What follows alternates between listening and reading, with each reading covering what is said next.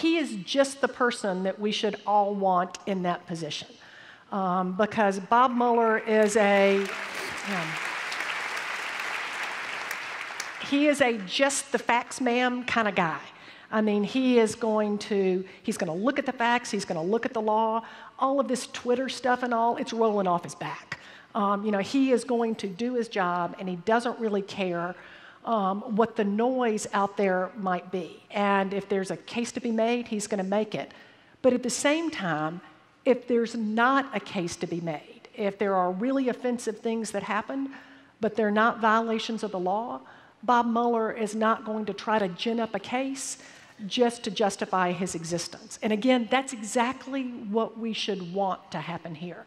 So I have tremendous confidence in him, as long as everybody will just leave him alone and let him do his job.